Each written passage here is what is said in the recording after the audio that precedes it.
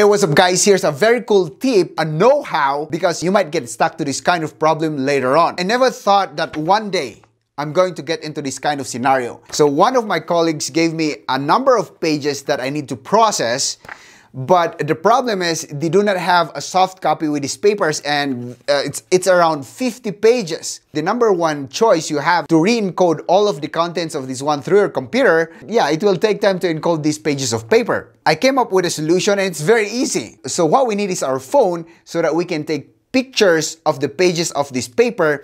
Then, by those images that we captured, we are going to convert it into text file. Now, for the sake of this demo, we're going to do 2 pages. After taking pictures of both pages, locate that picture, then we get to share this one, upload it to my Google Drive. Well, if you have a phone cable, you can use that one to transfer those files. In my case, I only have my internet. I do not have a cable. I'll just name this one as P1, then save, get into the next page or the next picture because we got 2 pictures.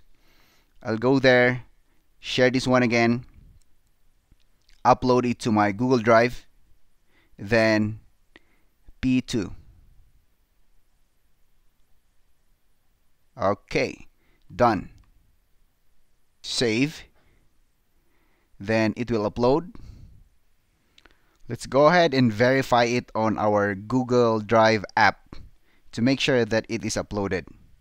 So you can see there it's still uploading. The first one is done, then the second one is done. Let's get into my laptop, and that's where we're going to continue and show you how we're going to do it. So I'll just open up, jump into my Google Drive app so that you can see. There you go.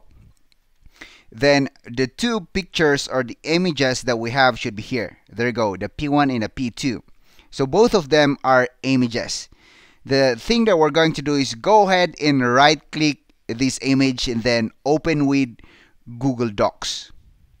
Now this will take like 15 to around 20 seconds, I guess, to process this one and scrape out all those texts, convert it to a text file.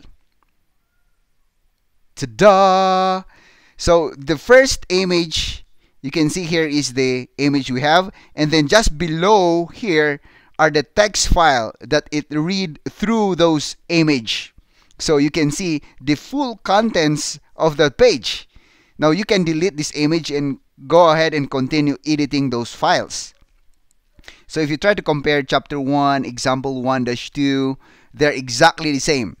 Let's go ahead and open up the page 2 if we can have the same results. So again, this will take around, yeah, I think that was a bit shorter, around 5 to 10 seconds earlier. So let's just wait for a bit. Then it's loading up. Okay, that's the image again. Then as you can see, chapter 19 on the picture, and then there you go. All the contents. So that would make your life a bit easier if you went into my scenario. Now, like what I've said, if you're going to edit this one, then you can just go ahead and delete the image, and you have all the contents, the text files, the text contents. Okay?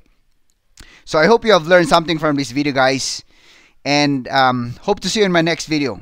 Help me make a dream of 100,000 subscribers. Once again, this is me, Torogi Pro, and I thank you for watching. Goodbye.